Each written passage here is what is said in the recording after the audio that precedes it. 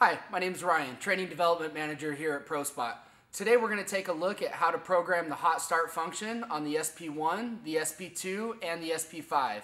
In today's collision repair industry, the use of aluminum is becoming more and more prevalent, giving us the challenge in the collision repair industry to be able to properly weld and repair these new aluminum alloys being used.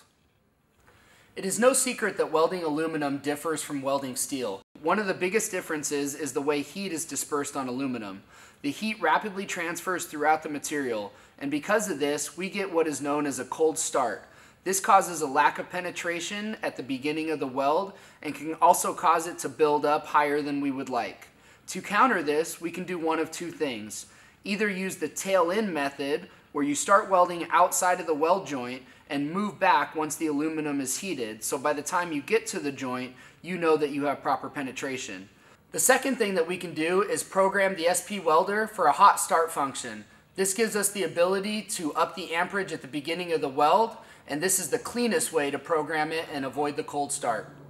In order to program the hot start function, we're going to start from the main welding screen. We're just going to double check a couple of our settings to make sure that they match up before we go into the actual hot start setting. The first thing that we're going to check is in the upper left hand corner. We see that the wire is the 5554, which is the forward wire, and that is the wire that's in the machine. We can also confirm that the machine is in a synergic pulse mode, which is correct.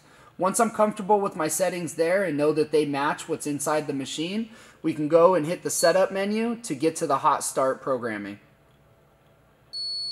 Once the setup list pops up, we're going to hit the setup button to scroll down until the graph appears at the bottom. You'll see that right now it shows 100%, which represents the original welding parameter on the main screen. Anything above 100% is when the hot start actually kicks in.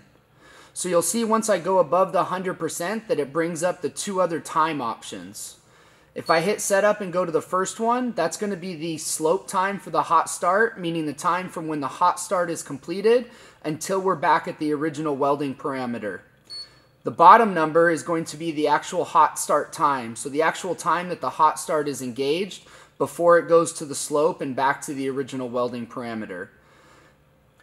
The percentage and the time that we end up setting the welder at before we actually weld on the car itself depends on the joint being welded and the thickness of the aluminum.